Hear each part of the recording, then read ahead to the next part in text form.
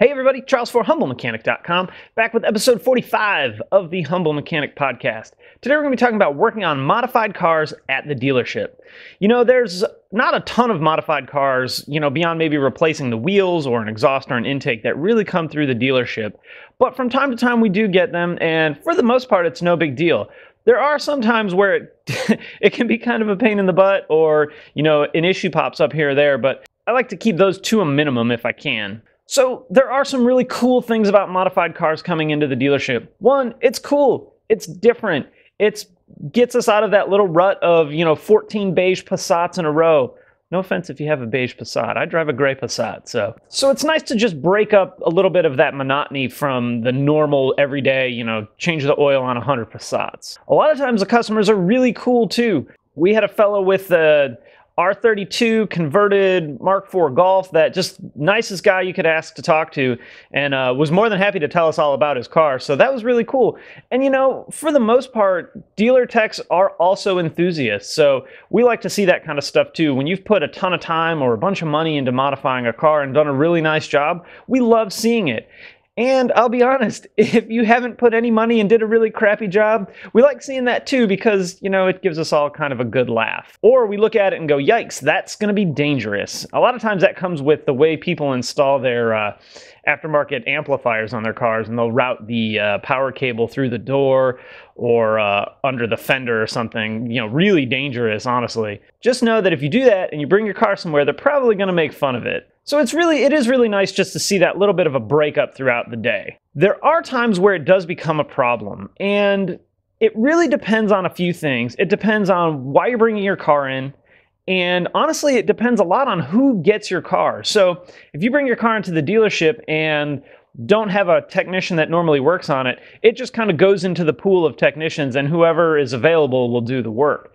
Now, if you come in and I happen to pull your car and you have a problem, I don't necessarily care, but the guy that works next to me, he might have a big problem with it. He may not want to mess around with anything that's been modified. And a lot of times, again, it depends on why you've brought your car there to begin with. Working on a modified car at the dealership can mean more work for us. So let's say you have, just even for an oil change, and your car slammed on the ground. Well, it's going to take more work for us to get your car up in the air to do the oil change. A lot of times that'll make a technician a little bit fussy about having to spend maybe an extra 10 minutes getting your car up in the air in order just to do a simple oil change.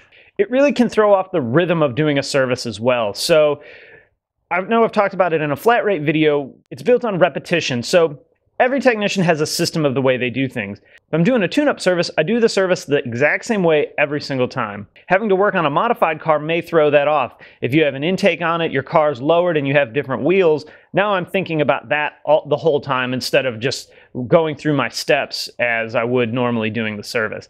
Now that's a really minor nitpicky thing, I know, and it's not a big deal, and it may only add 5 or 6 minutes to a service, but you have to remember that 5 or 6 minutes that I'm spending on this car is 5 or 6 minutes less time that I have to do something else. The big concern though, the maintenance thing is not a terribly big deal, but the big concern is when it comes in for a problem. And a lot of that is electrical work and diagnostic work like drivability. The drivability one is the one we see more often than anything. That can come in a number of forms. That could come in the form of a vehicle's been lowered and now they have a suspension noise. Well, it's tough to isolate a suspension noise with an aftermarket set of suspension parts, especially if the dealership or, who knows installed the part, or who knows the quality of the part. Was it a cheap eBay thing, or was it a really high-end set of H&R springs? So I think that's where a lot of techs get kind of tripped up, is when your car's clearly been modified and you have a problem related to that modification. And suspension one is a really easy one to get.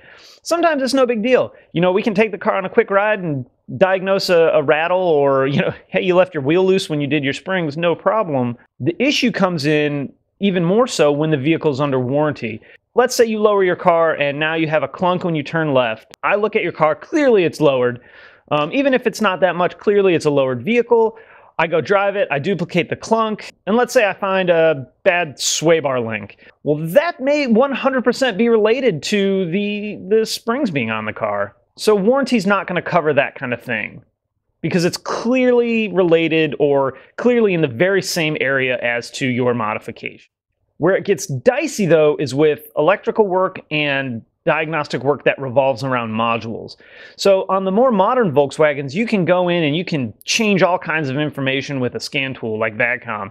You can change, make your windows roll down with the remote, or 1.5 million other things, a ton of stuff that I don't even know about. The problem is that a lot of people will read on forums, hey, if you change this bit or change this byte, your car will do this. Well, they go in and they change it, and they've also wind up changing something else, and now their car's all tweaked out. So now, before a tech can fix it, we have to go back, we have to figure out what was done, what was changed, and sort of unwind what they did, and then kind of reboot everything and start over from scratch.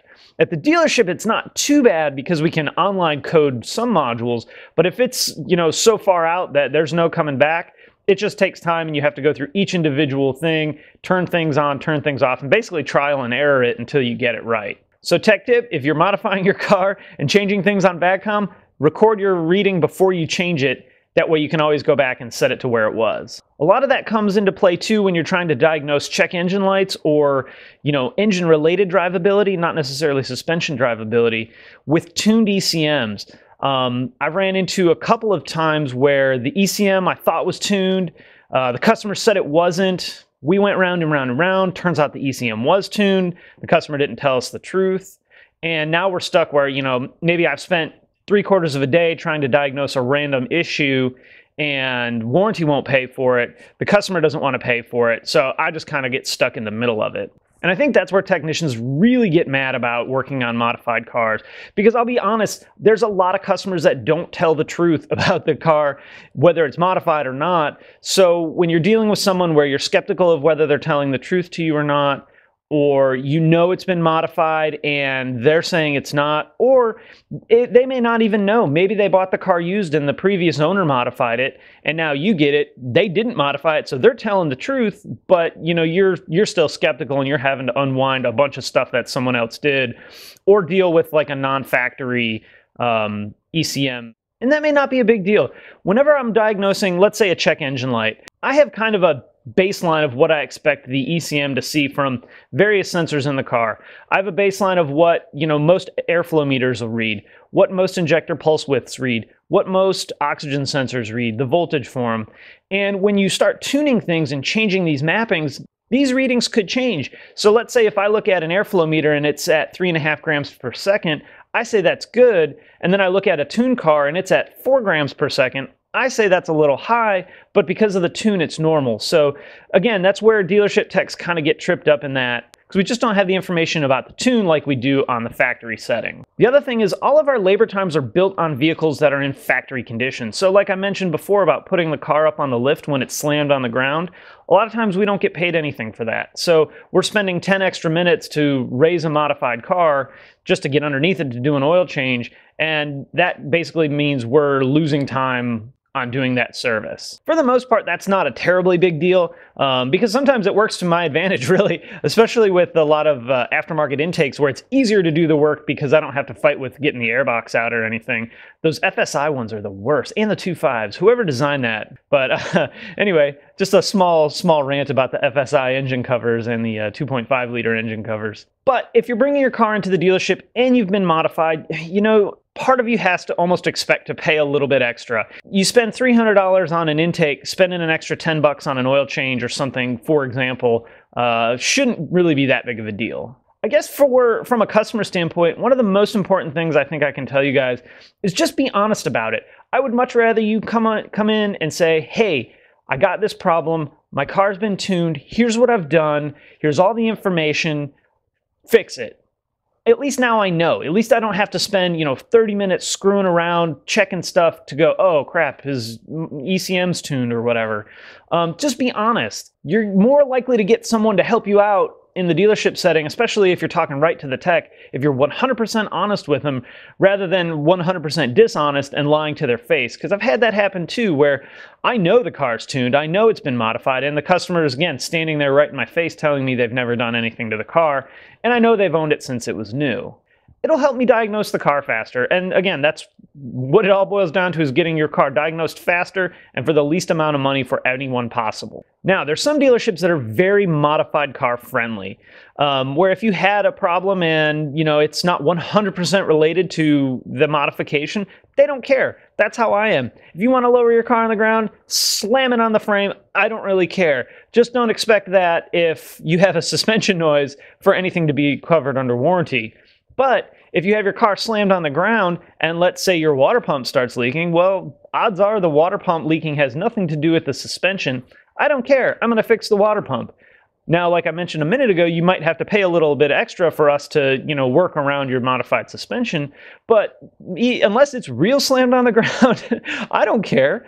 We don't report things like that to Volkswagen or any other manufacturer or any extended warranty. Because again, unless it's 100% related, no question about it, I don't care. If you modified your ECM and that tune burns one of the drivers in the ECM and keeps your cooling fan on all the time, that's 100% related to the tune. That's not going to be covered under warranty. But if you modify your ECM and a rear caliper starts leaking, I don't care. I'm going to fix the caliper under warranty. You go about your day and keep on driving and having fun in your car. Again, it kind of all boils down to what it is, what's going on, what technician you get, and what dealership you take it to, on whether from a customer end you're going to have a positive experience. And from a technician end, again, all I can ask is just please be honest about it. And one last thing, just because your car's not modified when the time you bring it in, doesn't mean we don't already know that it was modified at some point. So this came up on an issue with the diesel particulate filter where the car had been modified to the stars. They took a bunch of stuff off, brought it in. Well, they had the DPF issues, but we knew the car had been modified because there was pictures of it everywhere. So just keep that in mind too. If you spend a bunch of time and money modifying your car, you can't rely 100% on a factory warranty to fix every issue that you're going to have. So the solution is wait till your car's not under warranty anyway, and then modify the hell out of it and have a ball with it. I think modified cars are cool. I got a VR6 Cabby swap sitting right behind the camera here. So it's something I'm into. It's something a lot of guys at the dealership are into. It's something a lot of Volkswagen techs are into. So we think it's cool. I think everybody just has to have very realistic expectation about what happens when you have a modified car and you bring it into the dealership. All right, guys, I'm going to wrap it up there. This is one I'd love to know your thoughts on. Modified cars at the dealership or not at the dealership? Post your thoughts in the comments section below. Hey, if you like the video, throw it a thumbs up on YouTube. Don't forget you can subscribe on YouTube or on the blog. You can also follow me on Facebook, Twitter, Instagram, the blog, HumbleMechanic.com, and obviously on YouTube. All right, guys, thanks for watching, and I will see you next time. It was too early for a beer, so I'm still sipping on coffee today.